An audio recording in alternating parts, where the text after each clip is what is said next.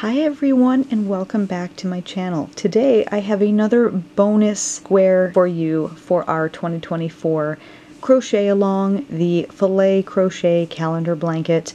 This is a paw print for all of you animal and pet lovers out there. What more perfect than adding a square for your pets into your blanket? If you're new to my channel and you're interested in all of these squares that we're doing this year, I will put the playlist for the 2024 Filet Crochet blanket down below in the description box, so check that out. But for now, let's get started on this bonus square. For this bonus square, I am using, as usual, a 4.5mm crochet hook and some Impeccable by Loops and Threads 4-weight acrylic yarn.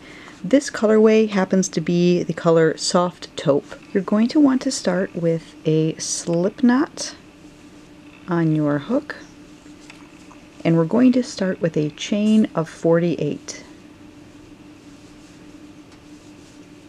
Once you have your 48 chains, we're going to work a double crochet into the 4th chain away from the hook.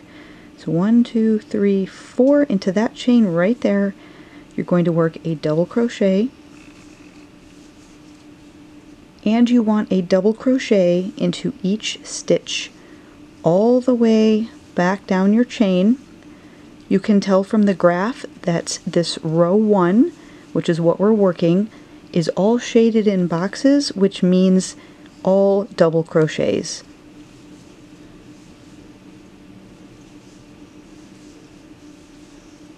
At the end of row 1, you'll have 46 stitches running all the way across.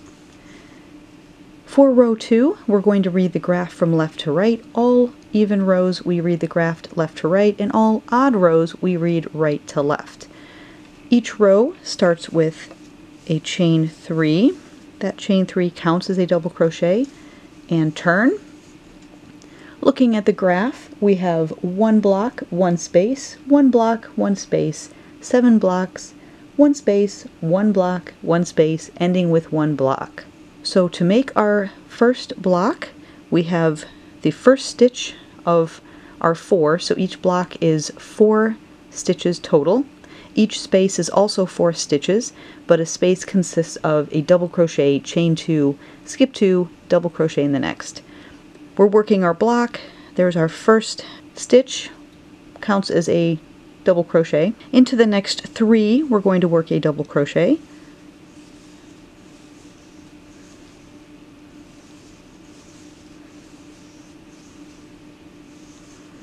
And we have made our first block. For a space, we already have our first stitch, so that last stitch that we worked counts as the first stitch of the next block or space, depending on your graph and what you're working. Since we're working a space, that last double crochet counts as the double crochet of our space. So we've got the double crochet, we're going to chain 2, skip the next 2, and double crochet into the next. And that's how you work a space. So we've got block, space, we need a block, we've got our first stitch already, we're going to work a double crochet in the next 3,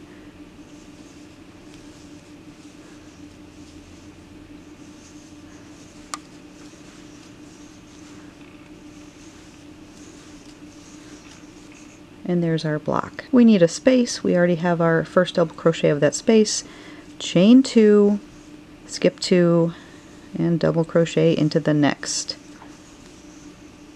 So there's our first 4 little squares on our graph. We've got a block, a space, a block, and a space. We need 7 blocks, so I'm going to work a double crochet into the next 21 stitches to make my 7 blocks.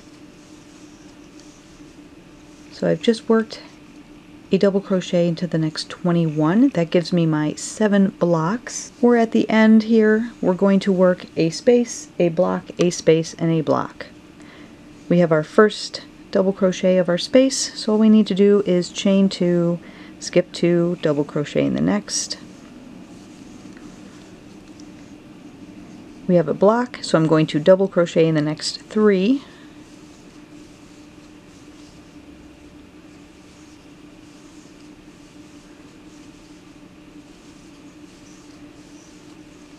We now have a space. There's my first stitch of the space. I'm going to chain 2, skip 2, double crochet in the next. Our block on the end, you should have 3 stitches.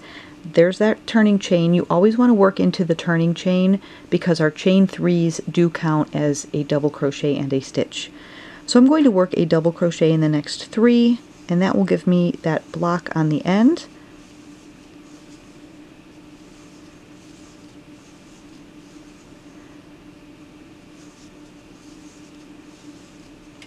For row 2.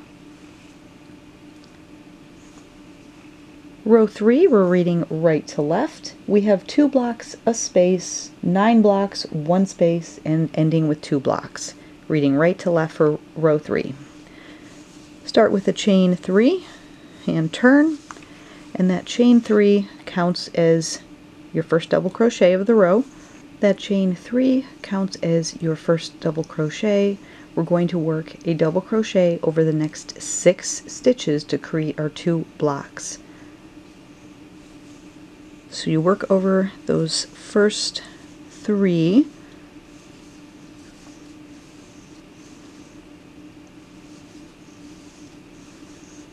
and now we have our space. Those chain 2s count as stitches, so you're going to want to work a double crochet into those 2 chains, and I like to work into the actual chain and not into the space.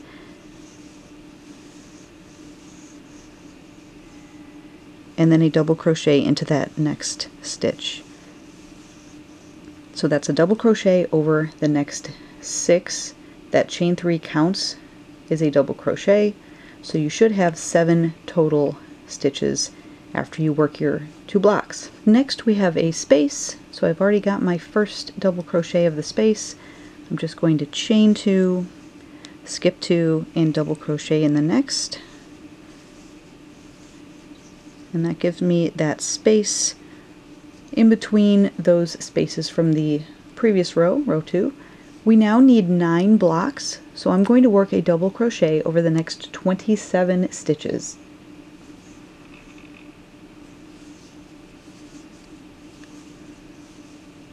I've just worked a double crochet over the next 27 stitches.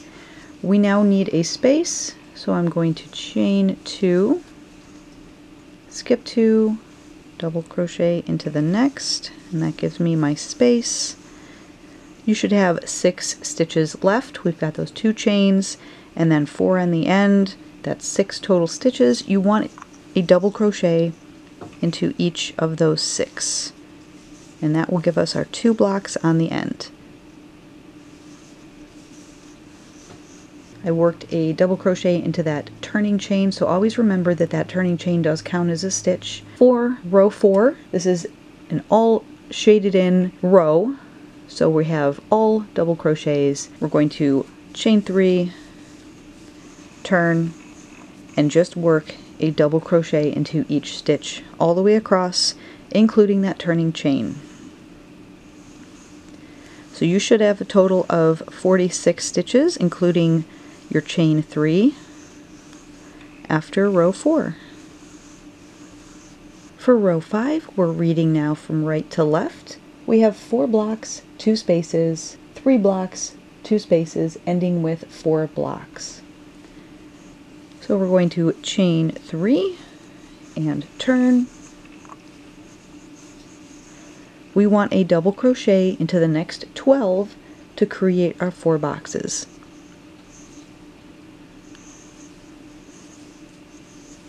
Once you've worked your 12 double crochets, we need 2 spaces. So for 2 spaces, we're going to chain 2, skip 2, double crochet in the next, and that gives us 1 space.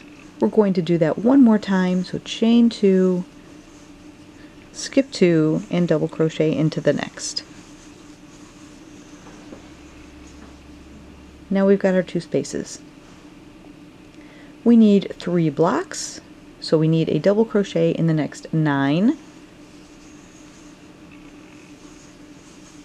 After those 9, we need 2 spaces, so I'm going to chain 2, skip 2, double crochet in the next twice. So there's my first space. Do that again, chain 2, skip 2, double crochet in the next for 2 spaces. You should have 12 stitches left. We're going to work a double crochet into each of those next 12 to get our 4 blocks on the end. And don't forget to work a double crochet into that turning chain for your 12th double crochet to finish up your 4th block. So that's what we have so far. Let's look at row 6. Row 6, you can tell from the graph, is exactly the same as row 7 and row 8. So I'm going to show you row 6, and then you will just repeat this for rows 7 and 8 as well. Row 6 starts with a chain 3 and turn. We have 3 blocks, 9 spaces, and 3 blocks. So we're going to work a double crochet into the next 9, and that will get us our 3 blocks.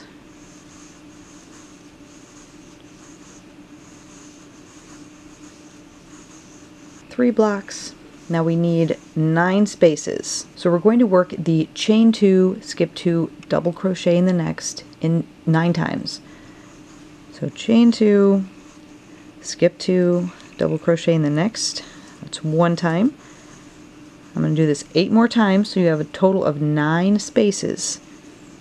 Chain 2, skip 2, double crochet in the next. That's twice. Chain 2, skip 2, double crochet in the next. That's 3 spaces. 1, 2, 3.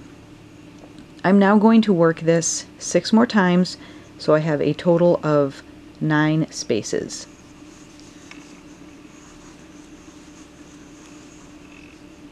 So there's my 9 spaces.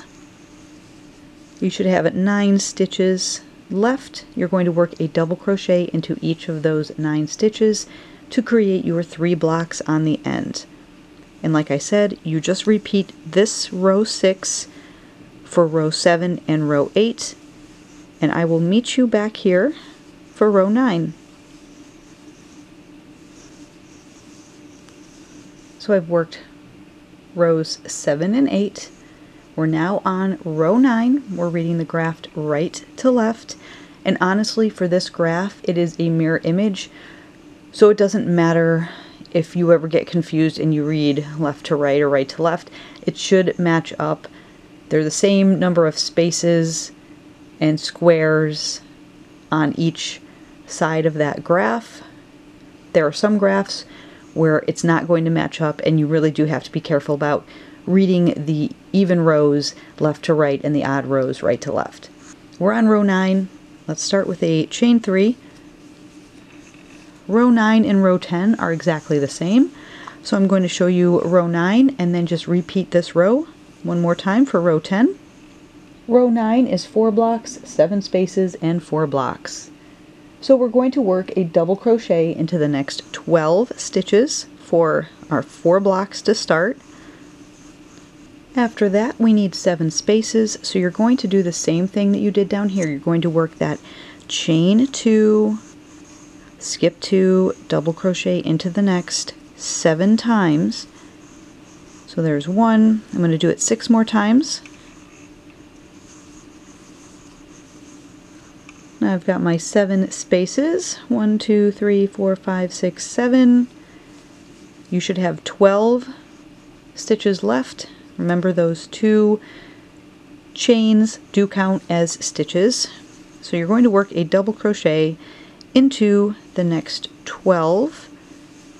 And this is row 9, and repeat this once more for row 10. And I will meet you back here for row 11. For row 11, we're going to start with a chain 3 and turn. We're reading the graph right to left because this is an odd row. So row 11 says that we need 6 blocks, 3 spaces, and 6 blocks. So we're going to work a double crochet into the next 18 for our 6 blocks.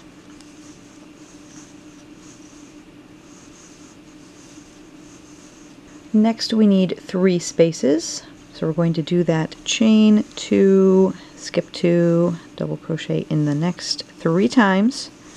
So there's 1, chain 2, skip 2, double crochet in the next. For space number 2, one more time, chain 2, skip 2, double crochet in the next. For space 3, we now need 6 more blocks, so we're going to double crochet all the way back. It should be in the next 18 stitches, and that finishes row 11. For row 12, we're now starting to create those little paw prints, the little fingers and toes of the paw. Row 12 and 13 are exactly the same. So I'm going to show you row 12 and then just repeat this again for row 13. Row 12 is 2 blocks, 2 spaces, 7 blocks, 2 spaces, ending with 2 blocks. We're going to chain 3 and turn. We're going to work a double crochet in the next 6. Now we need 2 spaces, so we're going to chain 2, skip 2, double crochet into the next twice. So there's once, chain 2, skip 2, double crochet into the next for space number 2, like that. Now we need 7 blocks, so I'm going to work a double crochet into the next 21.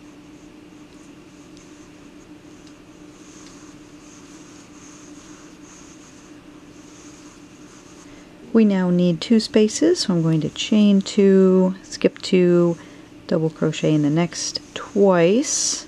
So there's my first space. Let's do that again. Chain 2, skip 2, double crochet in the next.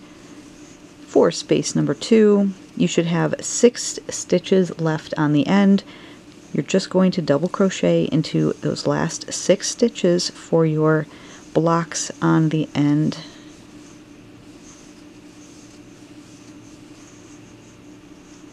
So that is row 12. You're going to repeat that same thing that we just did for row 12 for row 13, and I will meet you back here for row 14. For row 14, we're reading right to left now. We're going to work 2 blocks, 2 spaces, 1 block, 2 spaces, 1 block, 2 spaces, 1 block, 2 spaces, ending with 2 blocks. So a chain 3 to start and turn. You're going to want a double crochet in the next 6. We need 2 spaces. Chain 2, skip 2, double crochet into the next. There's 1 space. Let's do that again. Chain 2, skip 2, and double crochet into the next for space number 2. We need 1 block, so we're going to work a double crochet in the next 3.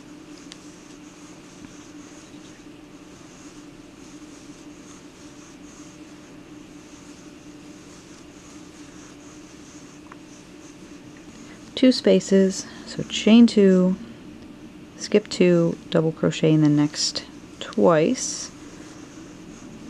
There's once, chain 2, skip 2, double crochet in the next,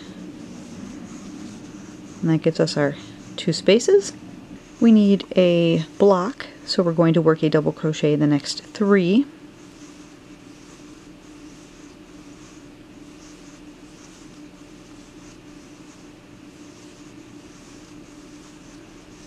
We need 2 spaces, so I'm going to work my chain 2, skip 2, double crochet in the next twice. There's once, chain 2, skip 2, double crochet in the next for space number 2. So you should have something so far that looks like this. We need a block, so a double crochet in the next 3 stitches.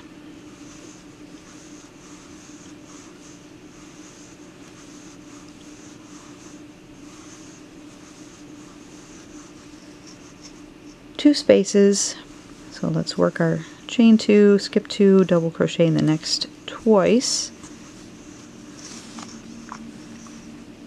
That was once, one more time.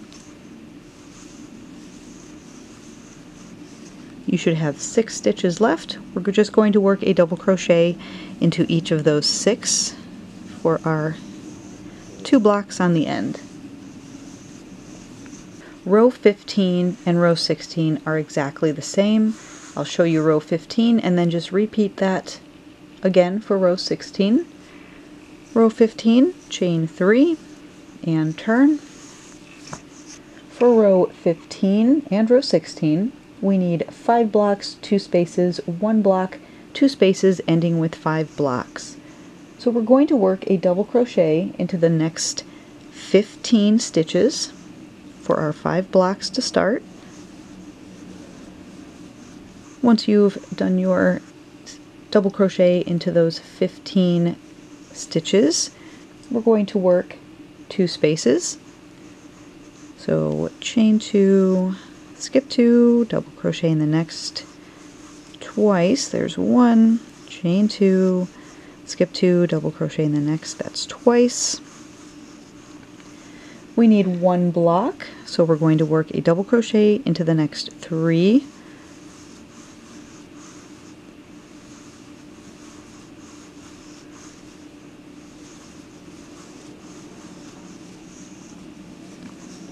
We need 2 spaces, so I'm going to work my chain 2, skip 2, double crochet into the next 2 times. There's once, one more time, and then we're going to work a double crochet over those last 15 stitches. So that is row 15. You're going to repeat this row for row 16. Alright, so I have worked rows 15 and 16. They were exactly the same. You can see there's a lot of row repeats, which makes this a really good beginner kind of fun project in square to do to practice this whole filet crochet thing. So here's where it gets even better. Row 17 repeats row 4, which is just the entire row of double crochet, so there's no spaces, all blocks. So row 17 is all double crochet, you repeat row 4. For row 18, you're going to repeat row 3. For row 19, you're going to repeat row 2. And row 20 is the final row, and it's all double crochet. So essentially, you're just repeating row 4 again. So I'm going to go ahead and work up those last few rows. Once I have that done, we'll take a look at it. The finished paw print square for our 2024 Filet Crochet Calendar Crochet Along blanket. I just have my ends to weave in. Now these squares I'm not blocking. Feel free to go ahead and block if that is something that you typically do. It's not necessary. The only thing necessary is the stitch count, the row count, and that sort of thing for when we put these squares all together into the blanket. I hope you enjoyed this bonus paw print tutorial. Until next time, happy crocheting everyone. Bye!